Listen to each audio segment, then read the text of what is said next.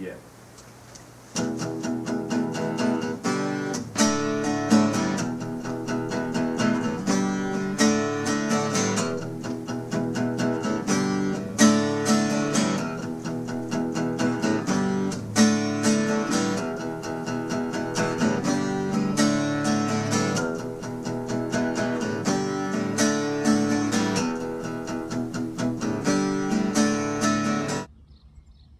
And here we have a queen bumblebee and a male appear to be mating.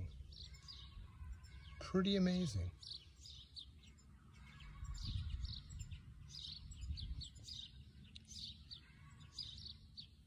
I'll try and identify these, although the last time I tried to identify a bumblebee, some experts really chewed me out. So we'll see. I'm not quite sure. Well, last night I was on the landline and somebody asked me, hey, what's going on at the farm? So I thought I'd give you guys an update. So here we are at the upper patio here, looking down on the farm. Kind of give you an idea what's going on. And, well, here, let's just go on down the stairs.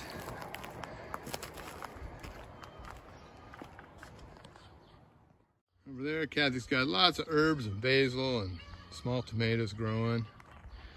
And some more tomatoes.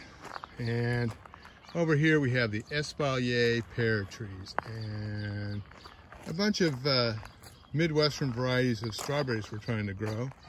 Since all the other strawberries are pretty much done already, we had a wet April, so they were slow to start. And then they came on in a rush because we had all that heat in May and June. Now July, and well, all the strawberries are pretty much gone, except for these Midwestern varieties. So we'll see how they do, and if they do good, maybe we'll plant some more. Here's all the stuff we're selling right now: onions and garlic, potatoes and peppers and basil and squash and carrots and cucumbers and beets and tomatoes. And here's the new sign that my son-in-law made for me, Jordan. And I guess we're selling eggs and zucchini and some herbs. And here's all the stuff in the coolers and under the umbrellas. And my wife planted lots and lots of flowers this year, and they're doing great. And lots of sunflowers, and they're doing good.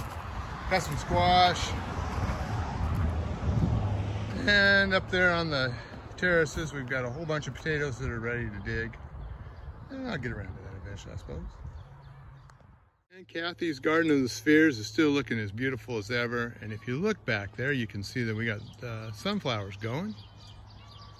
Summer squash is looking good. And all the raised beds are performing really well.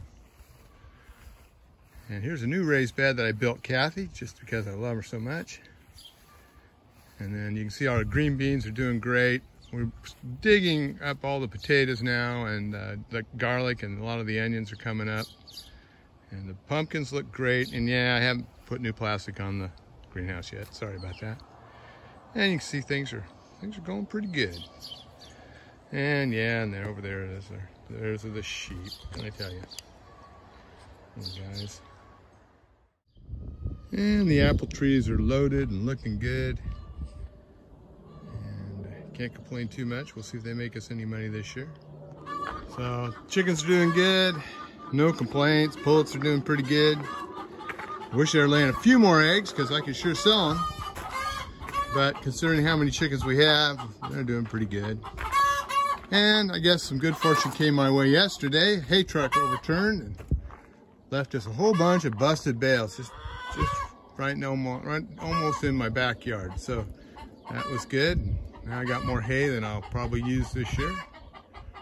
And that'll make my sheep happy. So there's kind of what's going on. Things are going pretty good here at Ryan Creek. Be nice if we get a little rain though, of course. Always a blessing when water falls from the sky.